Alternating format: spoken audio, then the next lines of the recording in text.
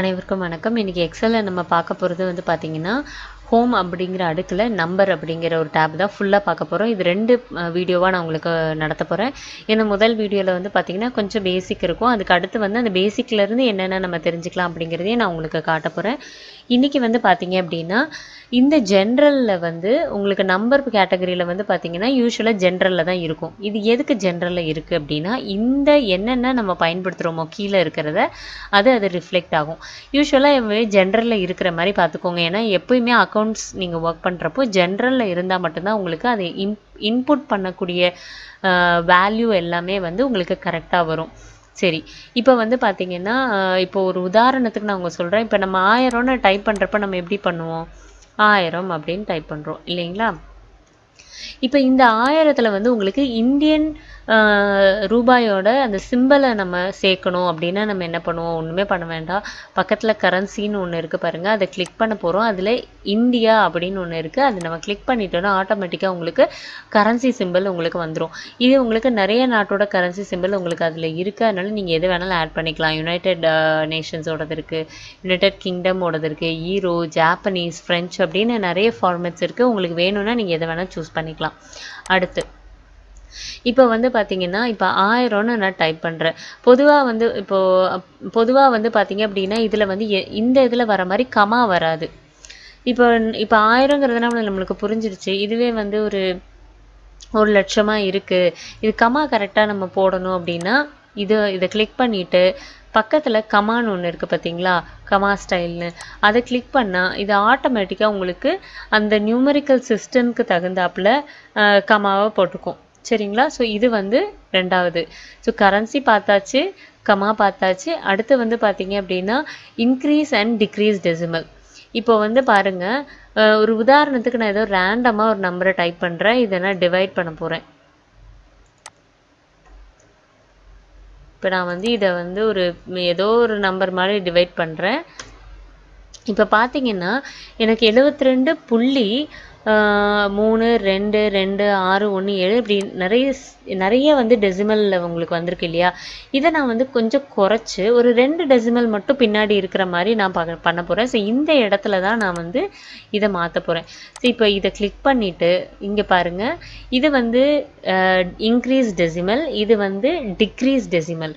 அப்போது எனக்கு வந்து டிக்ரீஸ் தான் பண்ணணும், அதாவது டெசிமலை குறைக்கணும். அதாவது இங்கே பின்னாடி வந்து பார்த்தீங்கன்னா புள்ளிக்கு அடுத்து நிறைய நம்பர் இருக்குது, அதை நான் வந்து குறைக்க போகிறேன். டிக்ரீஸ்னால் குறைக்கிறது. சரிங்க, இப்போ நான் குறைக்க போகிறேன். கவனிங்க, மேலே நான் கிளிக் பண்ண கீழேயும் அந்த நம்பரில் இருக்கிற ஒவ்வொரு பகுதியாக குறைஞ்சிக்கிட்டே வரும். சரி, இப்போ இது குறையிறதுக்கான நீங்கள் ஸ்கூலில் படித்த அந்த இதை நான் உங்களுக்கு ஞாபகப்படுத்த விரும்புகிறேன்.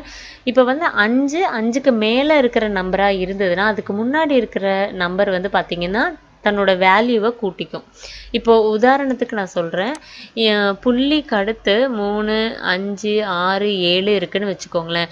இப்போ இந்த 7 நான் குறைக்கிறப்போ இது 5க்கு மேலே இருக்கு இல்லையா? அப்போ என்ன பண்ணணும்னா இந்த 6 7ஆக மாறிடும். சரி, இப்போ இந்த 3ஆவதே நான் எடுக்க போகிறேன் அப்படின்னா இந்த இடம் 6 வந்து ஆல்ரெடி 7ஆக மாறிடுச்சு. இப்போ அதுவும் 5க்கு மேலே இருக்குன்னா இந்த நம்பரை தூக்குறப்போ இந்த 5 6ஆக மாறிடும். சரிங்களா? ஸோ இப்போ எனக்கு ஒரு டெசிபல் மட்டும் தான் வேணும், புள்ளிக்கு அடுத்து ஒரே ஒரு நம்பர் மட்டும் இருந்தால் போதும்னா இதுவுமே வந்து பார்த்திங்கன்னா 5க்கு மேலே இருக்கிறதுனால இது ஆட்டோமேட்டிக்காக 4ஆக மாறிடும். ஸோ இந்த இன்க்ரீஸ் டெசிமலில் வந்து உங்களுக்கு நல்லா தெரிஞ்சாகணும். இப்போ நான் உங்களுக்கு இதை காட்டுறேன். இப்போ நீங்கள் பாருங்கள், நான் அந்த நம்பரில் டிக்ரீஸ் பண்ணுறப்போ புரியுதுங்களா? இப்போ பாருங்கள், கடைசியில் நான் சொன்ன மாதிரி அது புள்ளி 4ஆக மாறிடுச்சு. இப்போ புரியுதுங்களா? ஸோ இதே மாதிரி தான் இன்க்ரீஸ் டெசிமலுக்கும் அதே மாதிரி தான். இப்போ பாருங்கள், நான் இன்க்ரீஸ் பண்ண ஒன்றா அது இன்க்ரீஸ் ஆகும் பாருங்கள். தெரியுதுங்களா? ஸோ இதுதான் வந்து இன்க்ரீஸ் பண்ணுறது. இது அப்படியே வந்து அது டிக்ரீஸ் பண்ணிக்கிட்டே போகும். இப்போ புரிஞ்சிடுச்சிங்களா? சரி, இப்போது நம்ம கரன்சி பார்த்தாச்சு, கமா பார்த்தாச்சு, இன்க்ரீஸ் அண்ட் டிக்ரீஸ் பார்த்தாச்சு. இப்போ வந்து நம்ம பர்சன்டேஜ் பார்க்க போகிறோம். இந்த பர்சன்டேஜ் ஸ்டைல் என்னன்னு பார்த்தீங்கன்னா நம்ம பொதுவாகவே வந்து பார்த்தீங்கன்னா ஷிஃப்ட்டும் பர்சன்டேஜும் கிளிக் பண்ணிங்கன்னா உங்களுக்கு பர்சன்டேஜ் சிம்பிள் உங்களுக்கு வந்துடும். இப்போ உதாரணத்துக்கு வந்து பார்த்தீங்க அப்படின்னா 400% அப்படின்னு நான் கிளிக் பண்ணுறேன்னா 400% போட்டுடலாம். திரும்பவும் நான் அழிச்சிட்டு இதை வந்து நான் 500ன்னு மாற்றுறப்போ அந்த சதவீதத்தை நான் திரும்ப போட்டுக்கிட்டே இருக்கணும். அதுக்கு பதிலாக நீங்கள் பார்த்தீங்கன்னா இந்த சதவீதத்தை பெர்மனண்ட்டாக இந்த டேப்லோ காலமில் என்னால் வைக்க முடியும். இந்த செல்லுக்குள்ளே நான் பர்சன்டேஜ் எப்பயுமே வைக்கிற மாதிரி பண்ண முடியும். ஆனால் அது கண்ணுக்கு தெரியாது, புலப்படாது. ஆனால் சிம்பிள் இருக்கும். இப்போ கவனிங்க எப்படின்னு நான் காட்டுறேன். நான் கண்ட்ரோல் ஷிஃப்ட்டு பர்சன்டேஜ் நான் இதில் அடிச்சிருக்கேன். அதாவது இந்த செல்லில் மட்டும் பர்சன்டேஜாக இருக்கும், மற்ற செல்லுலலாம் இது ஜென்ரலாக இருக்கும். இங்கே பாருங்கள், இப்போ மற்ற செல்லுலலாம் பாருங்கள் அது ஜென்ரலாக இருக்குது. இந்த செல்லில் மட்டும் நான் கிளிக் பண்ணுறப்போ அது பர்சன்டேஜாக மாறிடுச்சு. அப்போ இந்த செல்லில் மட்டும் நம்ம என்ன டைப் பண்ணாலும் அது சதவீதமாக மாறிடும். மற்ற செல்லுலலாம் நான் கிளிக் பண்ணிட்டு பாருங்கள் ஜென்ரலாக இருக்கும், மற்ற எந்த இடத்துல கிளிக் பண்ணாலும் அது ஜென்ரலாக இருக்கும். ஆனால் இந்த செல்லில் மட்டும் இது பர்சன்டேஜாக இருக்குது. அப்போ இந்த பகுதி ரொம்ப முக்கியமானது. புரியுதுங்களா? இப்போ இந்த கரன்சி இதில் இருக்கிறத கிளிக் பண்ணிட்டு பாருங்கள், இது அக்கௌண்டிங் அப்படின்னு மாறி இருக்கு. என்னென்னா இதில் நம்ம வந்து கரன்சி வேல்யூ போட்டிருக்கோம்.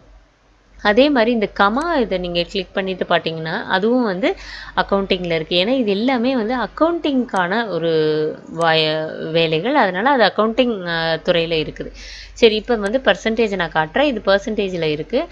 இந்த இதில் நான் வந்து 300 அடிக்கிறேன்னு வச்சுக்கோங்களேன். இது வந்து என்ன அப்படின்னா அதுவே சதவீதத்தை போட்டுக்குது. புரியுதுங்களா? ஸோ இப்போ இங்கே ஜென்ரலில் வந்து பார்த்தீங்கன்னா இந்த ஜென்ரலில் இருக்கிற ட்ராப் டவுன் லிஸ்ட்டை வந்து நெக்ஸ்ட் வீடியோவில் உங்களுக்கு தனித்தனியாக ஒன்று ஒன்றா நடத்துகிறேன். ஏன்னா இதில் முக்கால்வாசி நம்ம பார்த்துட்டோம். இந்த கரன்சி பார்த்தாச்சு, அக்கௌண்டிங் பார்த்தாச்சு, short date, long date, time, percentage எல்லாமே உங்களுக்கு நான் அடுத்த வீடியோவில், அதாவது அதுக்கு அடுத்த வீடியோலேயே உங்களுக்கு ஃபுல்லாகவே நடத்துகிறேன். இதில் வந்து பார்த்தீங்கன்னா இதை மட்டும் நான் உங்களுக்கு நெக்ஸ்ட் வீடியோவில் சொல்கிறேன். ஸோ இந்த நம்பரில் பார்த்தீங்கன்னா கரன்சி பார்த்தாச்சு, பர்சன்டேஜ் பார்த்தாச்சு, கமா பார்த்தாச்சு, increase decimal and degrees decimal பார்த்தாச்சு. அப்புறம் சின்னதாக ஒரே ஒன்று இருக்குது. இதில் வந்து பார்த்தீங்கன்னா ஃபில் அப்படின்னு ஒன்று இருக்குது. இது யூஸ்வலாக எல்லாருமே பயன்படுத்தக்கூடியது தான். இது எப்படின்னு நான் உங்களுக்கு சொல்லி காட்டுறேன். இப்போ பாருங்கள், இந்த பாக்ஸில் வந்து எனக்கு இந்த 400 அப்படியே திரும்ப வரணும்னா நான் டைப் பண்ணிகிட்டு இருக்க மாட்டேன். 400 அப்படின்னு டைப் பண்ண மாட்டேன். அப்போ நான் உடனே என்ன பண்ணுறேன்னா ஃபில் அப்படின்னு போட்டுட்டு நான் வந்து டவுன் அப்படின்னு கொடுக்குறேன். இப்போ டவுனுன்னா மேலே இருக்கிறத கீழே கொண்டு வரணும். இப்போ இது வந்து இதுக்கு வந்து இது டவுன் தான் இல்லைங்களா, இதுக்கு வந்து இது டவுன் தான். ஸோ இப்போ அடுத்து இதுக்கு வந்து பார்த்திங்கன்னா இது வந்து லெஃப்ட்டு. அப்போ நம்ம என்ன பண்ண போகிறோம், லெஃப்ட்டை கிளிக் பண்ணால் இந்த சிம்பிள் வந்துடுது. சரி, அடுத்து பாருங்கள். இப்போ இந்த 2க்கு இது என்னது, அப்பு இல்லைங்களா, நான் அப்பு பண்ணோடனே அது 200 அந்த இடத்துல வந்துருச்சு. ஸோ பொதுவாக வந்து இந்த ஃபில் கேட்டகரி வந்து எல்லா இடத்துலையுமே பயன்படுத்துவோம். நம்பர் மட்டும் இல்லை, என்னதான் வேர்டிங்ஸ் எது இருந்தாலுமே நம்ம அதை பயன்படுத்தலாம். சரி, அண்ட் இதில் ஏதாவது டவுட் இருந்ததுன்னா கண்டிப்பாக கீழே கமெண்ட்டில் சொல்லுங்கள். உடனே நான் வந்து இதை புரிய வைக்க முயற்சி பண்ணுறேன். அடுத்து சப்ஸ்கிரைப் பண்ண எல்லாருக்கும் ரொம்ப ரொம்ப நன்றி.